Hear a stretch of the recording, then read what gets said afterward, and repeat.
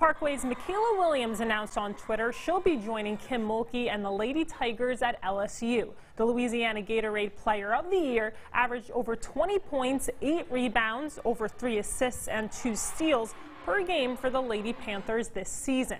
Williams also won a gold medal with Team USA in the 2021 FIBA 3-on-3 U18 World Cup, where she was also named MVP. And now next month, she'll represent Team USA again, this time at the FIBA Women's U17 World Cup in Hungary. The 6'1" guard chose LSU over Ole Miss, Baylor, Duke, and Texas A&M.